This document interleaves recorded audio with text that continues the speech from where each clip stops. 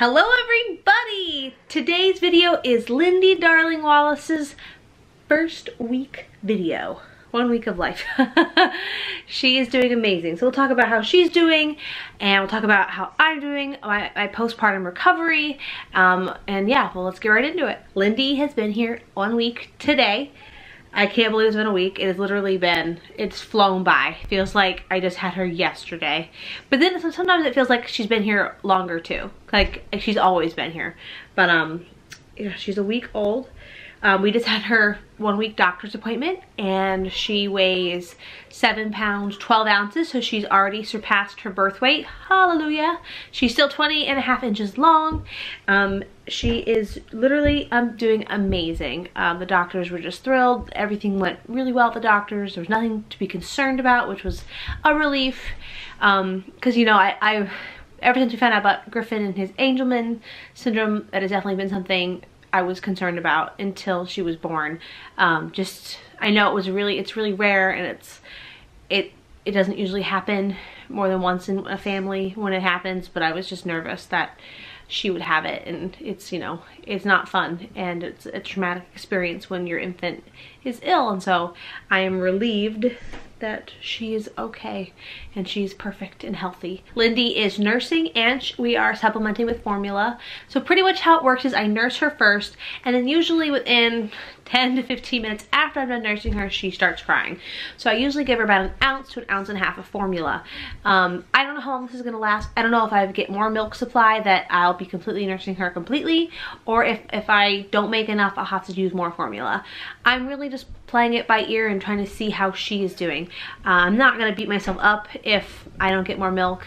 It's just the way it is. I'm doing the best I can, and she's getting some, and that's all that matters to me. Her sleep has been really good, I think, for a newborn. Gets up about twice a night, and again, I nurse her, and then I usually top her off with about 1 ounce of formula. And she sleeps about 3 to 4 hours straight right now. Don't know if it's going to continue. I hope it does. I hope it actually gets better.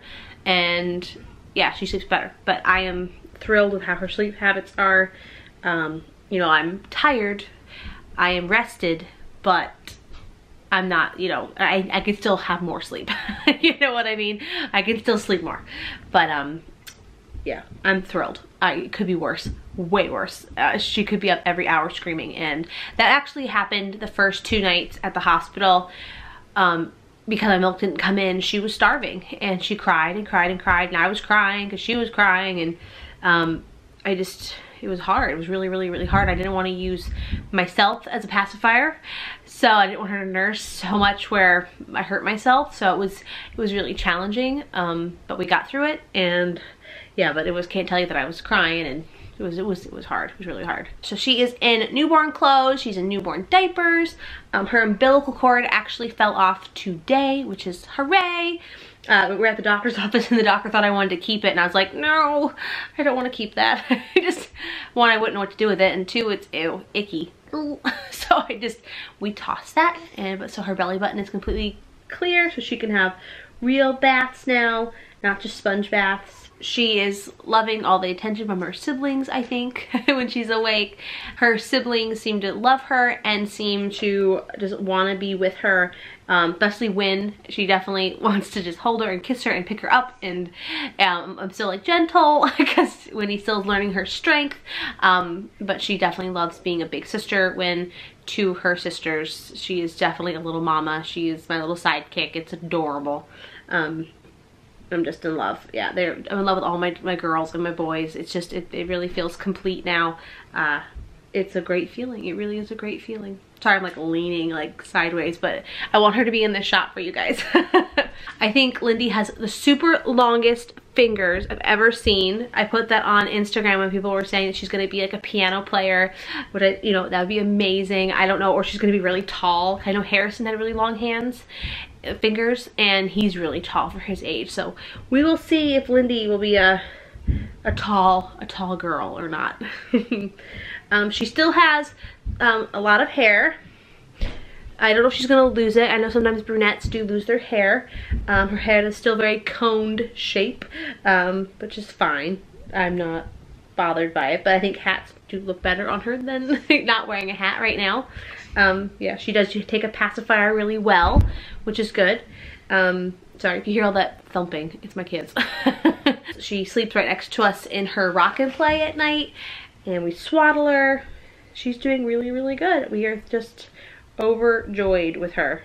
So we'll do a little bit of my postpartum recovery. I'm doing really, really good. I am still in pain in my back and in my pelvic bone when I walk, or when I'm sitting. My pelvic bone still is really messed up. I don't know how long it'll take for it to go away, but it's definitely still uncomfortable. I still kind of limp when I walk. I kind of still walk like I'm pregnant, like really waddly. Especially if I sit for a while and stand up, it really hurts. So I'm handling that. I'm still bleeding. I am definitely lighter than I've ever been with any of my pregnancy deliveries afterward, which is, it's nice. I'm not like, you know, usually I'm really heavy for the first week and a half, and I'm kind of just, I would say normal or average. So that's been a relief. I definitely don't, I'm not so like, oh my god, I gotta change my pad out, I gotta go to the bathroom, blah blah. It's just been nice, so that's been really good. Nursing is going well. My letdown still hurts like how it did with Posey, but not as bad. But I don't know if that's will change as if I keep nursing her. It'll get better, but that's something I'm dealing with right now. I have lost for weight about 10 pounds, which I'm thrilled. I'm hoping to get another 10 off in a few months, and then I'll be close to where I was before I got pregnant. My postpartum depression, I don't think I have any signs of it yet, but I'm definitely keeping a close eye on it because I've had that before. But I'm really busy. You know, I feel like the busier you are, at least with me, I don't think I'm gonna get it because I'm just constantly doing something. You know, I don't have a lot of time to think and dwell and be sad or whatever. It's just something always is happening. You know, when you have this many kids, it's just, your world is just constantly spinning. And when you do get a moment to think, you're really just like, I'm tired, let me sleep, or you wanna like watch a TV show and you don't wanna be sad. So I'm hoping that it just doesn't happen. I don't think it will. I mean, I really only had it with Harrison, who was my first, which I think was just the shock of being a new mom. And then with the twins, of course, Griffin was sick. And I really think that might have been just depression because he was sick. I don't know if I would have gotten it if he wasn't.